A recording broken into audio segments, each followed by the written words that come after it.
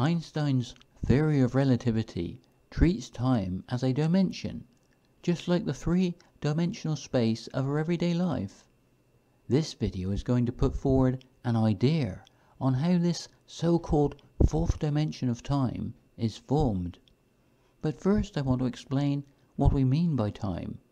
We can think of time as a continuous flow of change. Without time, the universe would be static and unchanging. Just as we have 3 dimensions of space, forming 3 degrees of freedom for movement, we are also moving through time. The difference being we can stop our motion through space, but we cannot stop our motion through time.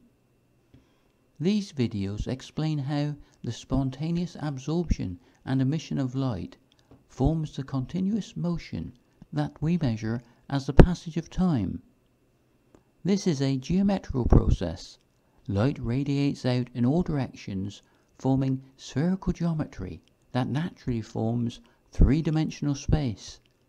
The spherical surface forms a dynamic 2-dimensional manifold for the movement of positive and negative charge. This 2-dimensional manifold also forms the so-called fourth dimension of time that we have in special relativity.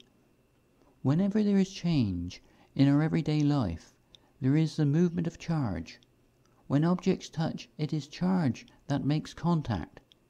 And when the bonds between the atoms form and break, there is an exchange of photon energy with the movement of charge.